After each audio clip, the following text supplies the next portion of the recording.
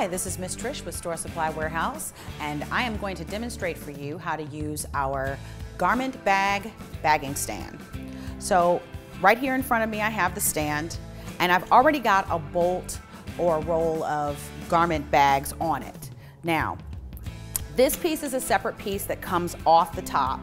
So all you have to do is pull back on this piece and just put it right on top so that it adjusts out so that your bolt will stay, neat.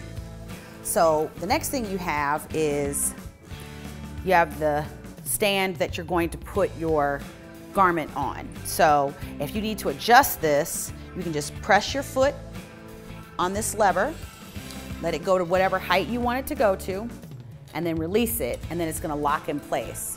So you're gonna put your garment on a hanger, and then what you wanna do is you wanna roll this out until you get it where you want it to go. And then from there, you wanna give it a little bit more slack so that when you put it on here, you can put it on and then go to the next garment. So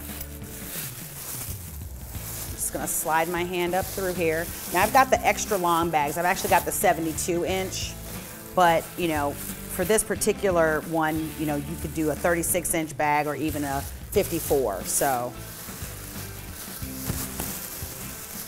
put this over the top.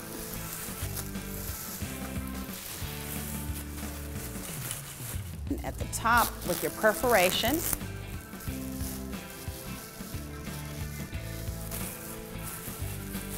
Adjust it.